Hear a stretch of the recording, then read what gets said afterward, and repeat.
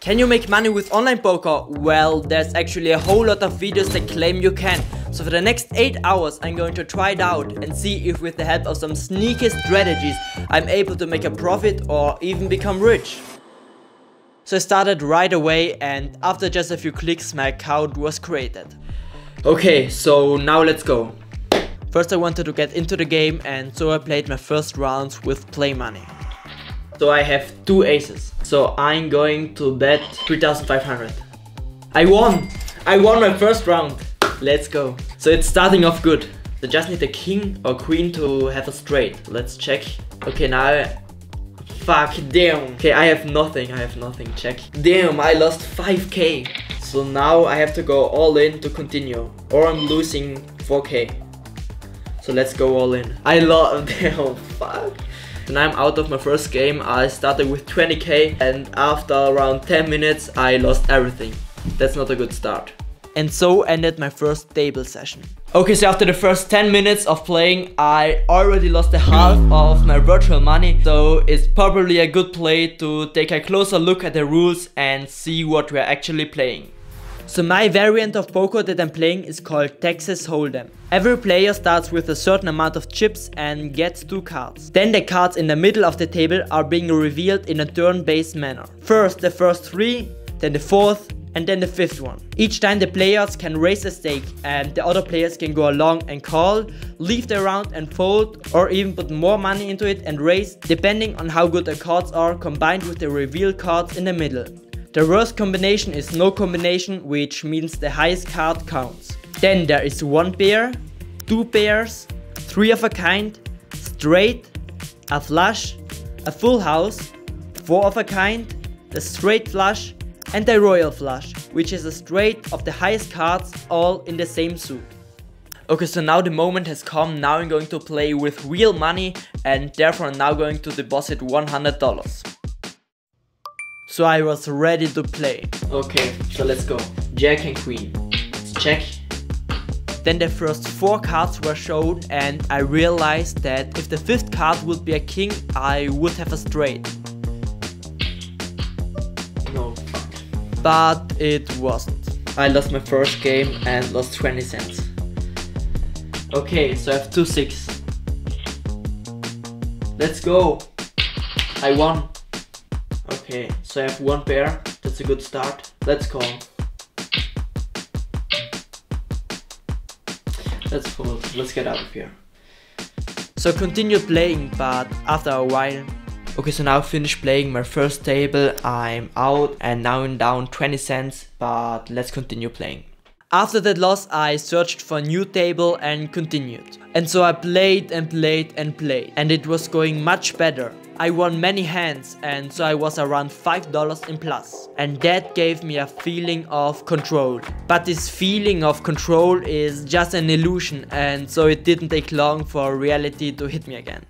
So this time it went really more better. First I won many games. I was $4 or $5 in profit. But then I had a down spiral. I lost and lost and lost. But at this table I still made a $1 profit. But I saw that it was more luck than skill, and therefore now going to use a strategy. So one strategy I came across is called playing tight. It basically says that you're folding most of your hands if you're not getting anything good. But how do you know if your cards are good? Well, you can ask yourself 4 questions. Are your cards high? Do you have a pair? Are your cards close together and could be used for a straight? Are your cards the same suit and could be used for a flush? So the more criteria your hand fulfills, the better it is. So you shouldn't play cards with no relation and different suits or low pairs. Instead you should play high pairs like 2 aces or high cards in the same suit. With this strategy you play less cards, but therefore you have higher chances of winning. Okay, so let's see if it works better with the strategy. Okay, 7 and 3. Because of the strategy I now have to fold. Now 4 and jack. Again, not the best cards. Fold. King and deuce. This is a very good hand. Let's bet 50 cents. Let's go. 15 cents won. 5 and 4. I just need a 7 or 2, then have a straight. So let's raise to 45. And he is out. I won. So it was going a little bit better, and after a short location change, I continued. So I feel that with this strategy you play more safe and more consistent, because you eliminate all the bad hands, and so there's a higher chance of you actually winning something. And that was also the case for me, and so I won a little bit more than I lost. I need the max win. So now arrived at the office, and now I'm going to tell you my new strategy. Okay, so now I played for over 6 hours, but money wise there were no big changes. I lost and won, and so my balance is still at around $100. So now I want to go more extreme. I want to play tournaments. Because in poker tournaments, player pay entry fee to join and then receive a certain amount of chips. So they play, but as the tournament progresses, the blinds regularly increase, which makes the game more intense. So it gets harder and harder, and if you lose all your chips, you're out.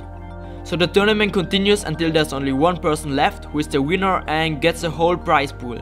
So basically it's an all or nothing situation, where it's really hard to win, but if you win, you get a lot of money. So let's try it out.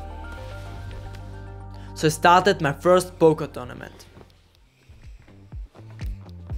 Okay, 8 and 5. Let's fold. No, fuck. I would have had 2 pairs. Ace and 3. Okay, quite good hand. Let's call. Just as 2.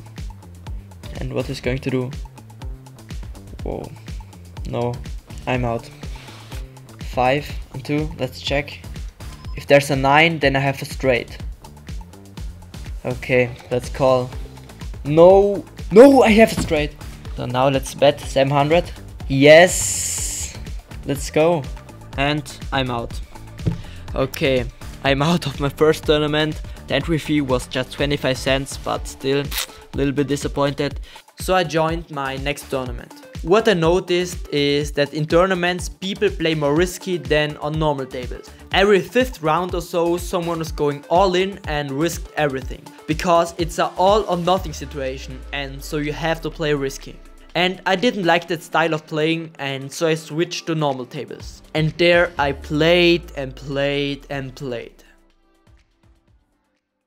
Okay, so now I've played for a really long time. Currently now I'm at 95 euros, but the challenge ends in 1 hour. So now I'm going to play some last few really risky tables. Buy in $100. Jack and 9. Let's call. Okay, it's not looking that good. Check. The last card must be 8. Queen, fuck. No. Fuck it, fold, I'm out. No. Okay, no. This was a very bad play. I just lost $25. So I played my first few hands and already lost. Of course, the more money is involved in a poker game, the better the players are, and that will be a problem very soon. I continued playing, and the end of the challenge came closer and closer. Okay, I have a pair. Let's raise to $5. He folded. King and 8. Call.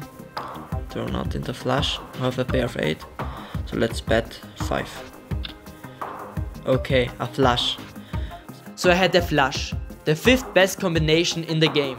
I'm going to bet 10. He's going to fold. Let's see. The chance of getting a flush is 0.19%, and so I said, fuck it. Now's the moment. I'm going all in. Fuck. I lost everything. Guys, don't gamble.